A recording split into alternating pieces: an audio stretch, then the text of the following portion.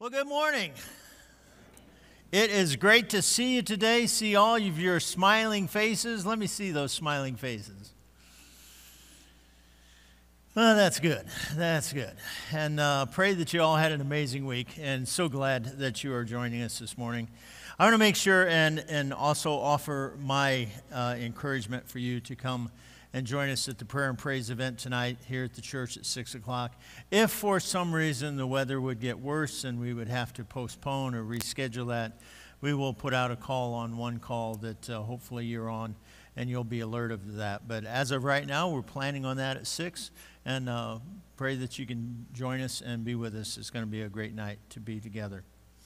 Well, when the church is functioning as it should be, what does it look like? What is the purpose of the church? And we need to remember that when I ask that question, that you and I are the ones that make up the church. It's not the brick and the mortar. It's you and I that make up the church. And so when we ask that question, we ask ourselves, what are you doing to be the church that God wants the church to be? When the church is functioning correctly, the lost can come and hear the message of forgiveness, love, conversion that Jesus Christ offers to anyone. It is in the church that we can receive training and teaching for how we can become the people that God desires us to be. It is within the church that we use our God-given gifts and talents and abilities to serve one another and the world beyond.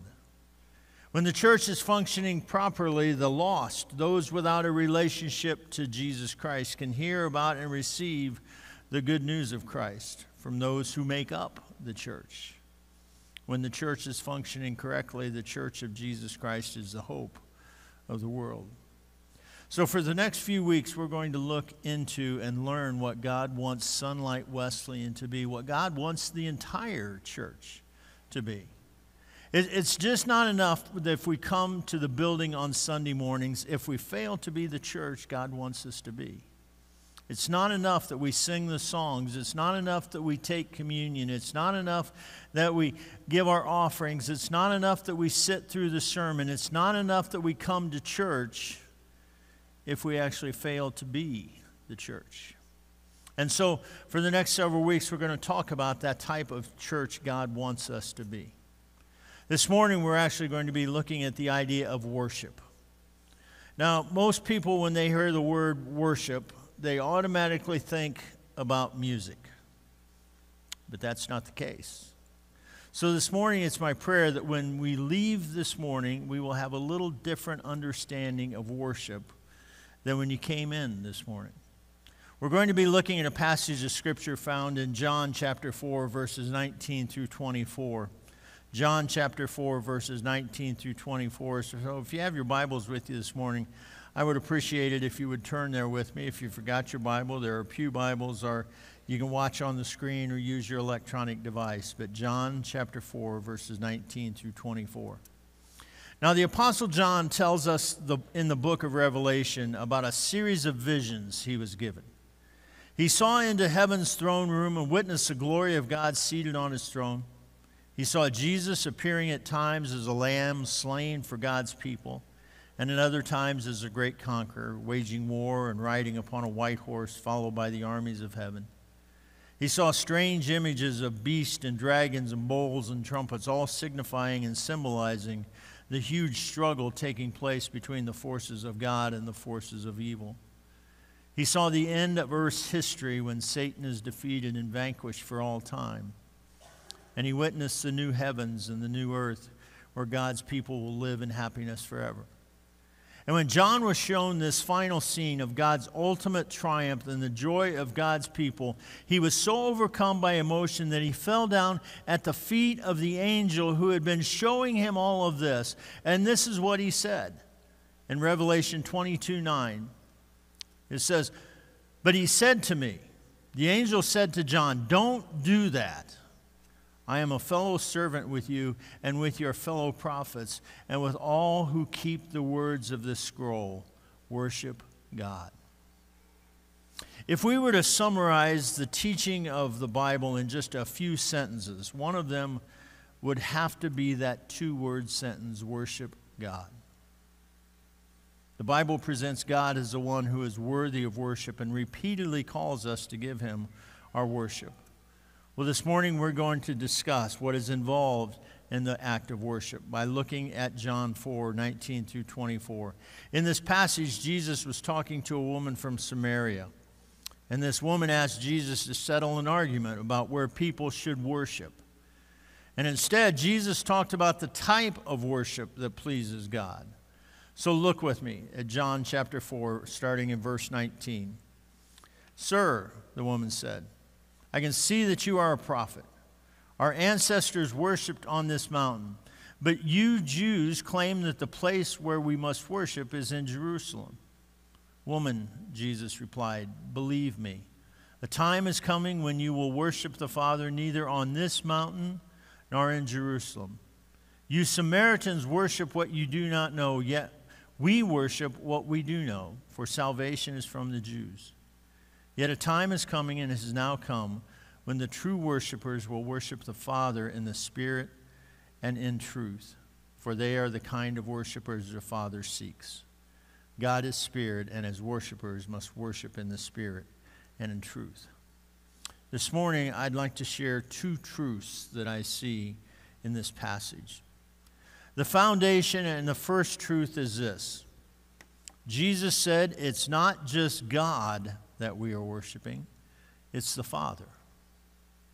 Now, Father was the preferred name that Jesus used when talking about God. For instance, in the Sermon on the Mount, he said such things like, "Let your light shine before men that they may see your good deeds and praise your Father in heaven." We find that in Matthew 5. And then he also told us that your Father knows what you need before you ask him. He told us that in Matthew 6. And he promised that your Father in heaven will give good gifts to those who ask him. He told us that in Matthew 7. He taught us to pray by saying, "Our Father who art in heaven," in Matthew 6, and promised that if we forgive others, your heavenly Father will also forgive you. And there are many other examples, but these reveal that Jesus tended to call God Father when he was speaking about him. And here, when speaking with this Samaritan woman, Jesus used this Father language once again to talk about God in verse 23, where he says, "Yet a time is coming and has now come when the true worshipers will worship the Father in the Spirit and in truth, for they are the kind of worshipers the Father seeks." Now, at first glance, this may not seem like such a big deal, especially to those who have grown up in the church for a while, because we've grown accustomed to hearing the word Father. We've heard that for years and years and years. However, calling God Father in Jesus' time was a huge deal. It was even somewhat scandalous because it implied a closeness and a familiarity with God that the teachers of the law said was beyond our ability to experience. The teachers at that time said, "We're temporal, God is eternal. We're weak, God is all-powerful. We're limited, God has no limits." And so the very idea that we could have a close relationship with God was not an idea that they could even entertain. They couldn't even fathom that. And yet here is Jesus teaching us to call God Father. There's a lot of meaning packed into that word. And I recognize that many people have earthly fathers who have failed in a significant way. And so what I'm about to say may not be true for everyone here this morning. For many of us, though, when we think of Father, we think of such adjectives as provider, protector, fixer of what breaks, because that's what fathers do. They provide for their families. They protect them. They fix things around the house. They guide them. They direct them. And when we think of fathers, we think of men who are interested in our lives and our accomplishments. They burst with pride when we succeed and seek to encourage us when we fail. And for many of us, Father brings to mind disciplinarians who helped us figure life out, who corrected us when we needed it and set us on a path to have a good, productive life. When Jesus speaks about God as Father, it's those types of activities he was underscoring about God. God is like the perfect Father, Jesus was saying. Now, why does that matter? Why does it matter that we worship our Father opposed to God? Well, it matters for the very reason that we just discussed. God is more to us than some all-powerful being. He is more than some eternal spirit. He is more than some all-knowing entity. He is more than the creator and king of the universe. Now, if that's all that we could say God was, that would still be plenty of reason to worship him. And we would still have reason to give that to him. But God is more than that.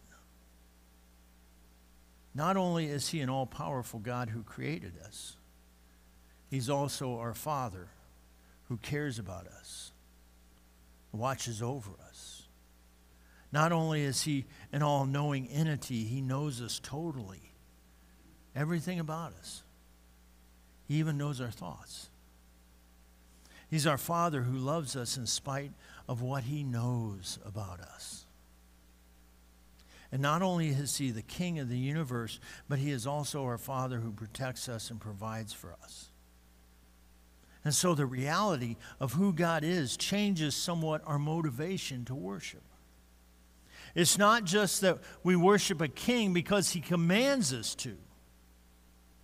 We worship our Father who cares for us.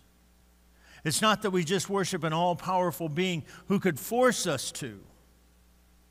We worship our Father who loves us and protects us. It's not just God we're worshiping, it's the Father with all that word entails. And when we reflect on it, on who it is we're worshiping, well, that really changes our view of worship from an activity that we have to do because God has commanded it to something we get to do because God loves us. And we want to thank him and honor him and praise him. So the first truth that we see in this passage is it's not just God that we're worshiping, it's the Father. The second truth is this. It's not the dressings of worship that are important. It's the attitude of the worshiper that matters. The woman in our passage mentions a debate between the Jews and the Samaritans that had been going on for hundreds of years. And that debate centered around the question of where the proper place was to worship God. The Jews said that the proper place to worship was in the temple in Jerusalem, while the Samaritans taught that God wanted to be worshiped on top of Mount Gerizim, a mountain in Samaria. And they were both hung up. I'm calling the dressings of worship, the external, the outward signs of worship that we tend to think must be present in order for worship to occur. Things like a church building, singing songs, preachers preaching, and things like that. Now, those things are great. Don't get me wrong. But they aren't what makes worship worship. In fact, you can have all these things and still not have worship. And conversely, you can have none of these things, no church building, no songs being sung, no sermon being preached, and still have worship. Let me give you an example. If I could dress like a doctor and put on a white coat, wear a stethoscope around my neck, and carry a medical chart in my hand, but if you were having a medical emergency right now, you would not want me to work on you. Why? Because I'm not a doctor. I haven't been to medical school. I don't have the right knowledge and the skill set. And dressing me up like a doctor is not going to make any difference in that. By the same token, we could have a doctor in the sanctuary this morning. Perhaps he or she is not dressed like a doctor. They aren't carrying a little black bag. They aren't dressed in a doctor's coat. And they're none of the things you expect to see when you see a doctor. And yet, if I were to have a medical emergency right now, that would be the person I would want to come help me. Even though they don't look like what I would expect a doctor to look like. Why? Well, because they are a doctor. Even if their clothes and their appearance aren't what I would expect, they have the right knowledge and skill set, even if they aren't wearing doctor's clothes. And in the same way, it's not the dressings of worship that make worship. the church building, the songs, the sermon. There's something more than that which is necessary in order for worship to take place. Now, the Jews and Samaritans were hung up on issues involving the dressing of worship. They were arguing over the proper place at which worship should occur. And Jesus said they were both wrong. He said, "A time is coming when you will worship the Father neither on this mountain nor in Jerusalem." And Jesus was right, because within a short period of time, Roman armies would put an end to the formal worship of God in both of those places. And Jesus understood that it's not the place that makes the worship. It's not the dressings of worship that are really important. To Jesus, the place we worship God was not the important thing. He refused to get into the debate about whether we should worship in Jerusalem or in Gerizim. These things with which we dress up worship, the building, the order of service, the things such as that, those aren't the important things. For Jesus is not the place that makes the worship. It's not these dressings of worship. Rather, it's the attitude of the worshiper. I hope you know that I believe we have a first-class praise team here. They are just so talented and so gifted, and each and every week they lead us in songs as we come into worship, as we come into this sanctuary. But you know what? It doesn't matter how good they are. If we come in with a rotten attitude, if we come in with a heart that is not set to ask God to speak to us, it doesn't matter if they have 55 gold records. It's not going to happen for you to worship. Now, you have to understand, I love music. I absolutely love music, and music is something to me that helps add in my encounter of worship. But if you don't have the attitude that you need to have, it doesn't matter how special the music is. It doesn't matter how ornate the building is. Worship has to start within us. It can't start in a place or in a music. Jesus said that true worshipers would worship the Father in spirit and in truth. And this phrase means worshiping God in sincerity and honesty. It's to humbly come before Him, offering Him our praise and adoration for all He is and all He has done, and recognize our dependence upon Him for our life, for our salvation, for absolutely everything. Worshiping in spirit and truth means that our attitude is right before God.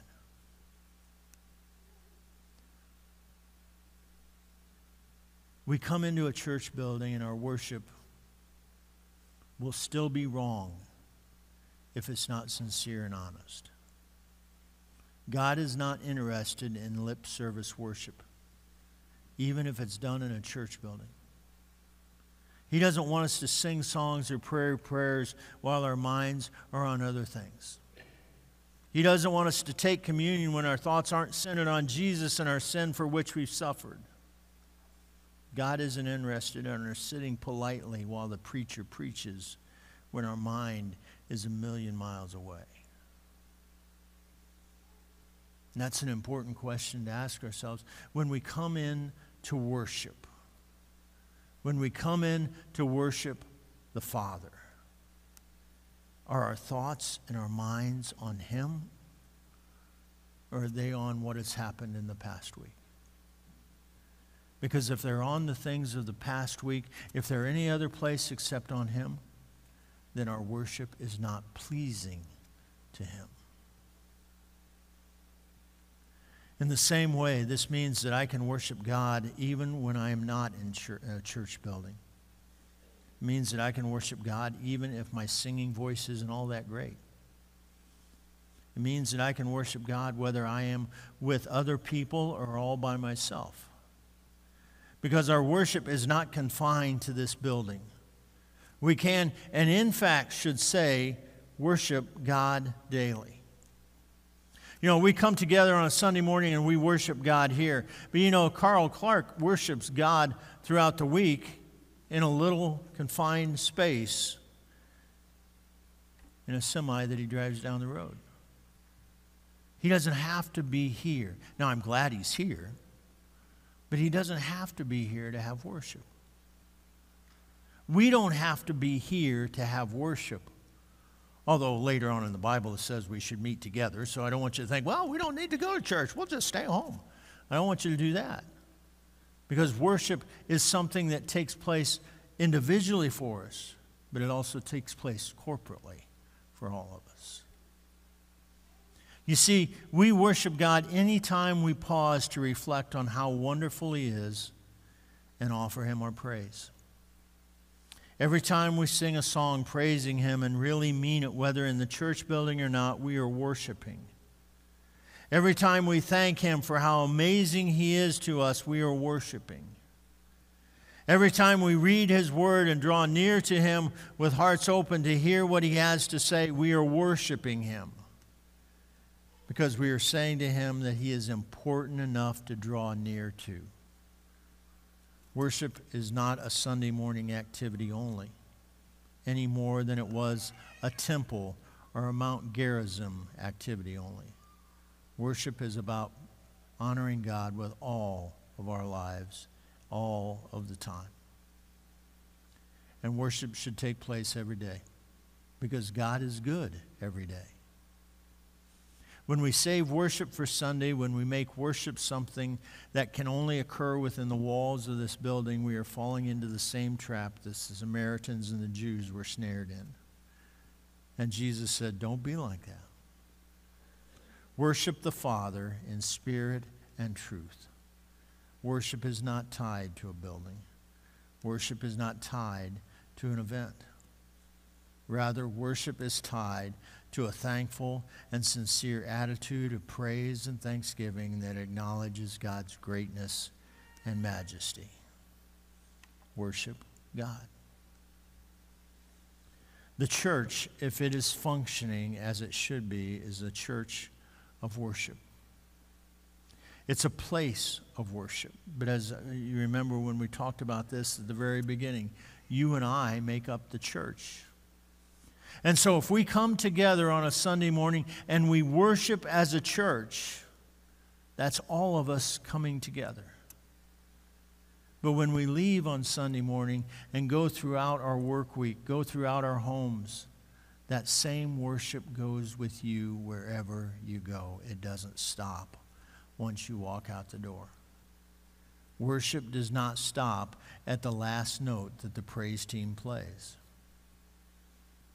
Worship continues in our lives every moment of every day. That's what the church is like when it's working correctly. So I encourage you. Hopefully, as you've come this morning, you have a little different idea of what worship is. And it gives you a little better understanding of how we are to worship God each and every day. And it's not just a place. It's not just a thing. But it's something that we do, and we are glad to do it, to be able to worship Him. Would you stand with me, please?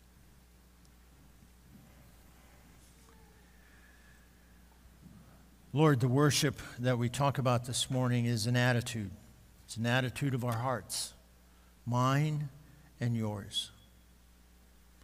And so, Lord, when we get ready on a Sunday morning and we say we're going to go to church, I pray that each and every one of us would say, okay, Lord, what is my attitude?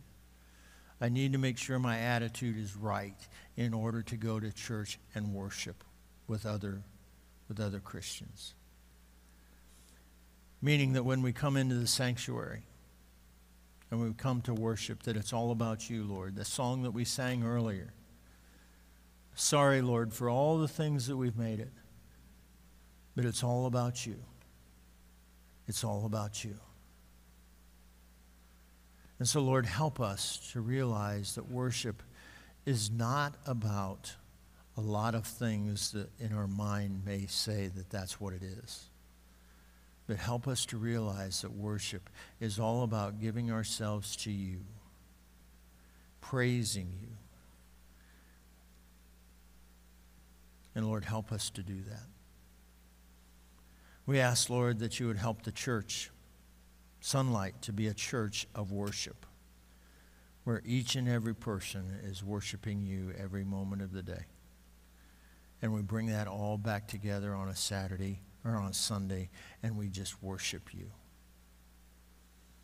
Lord, we thank you for this lesson this morning. Just ask that you would just continue to speak to us throughout this week to come.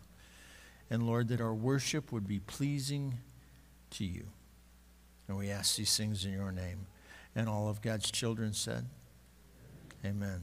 Amen. You are dismissed. Have a great week. God bless.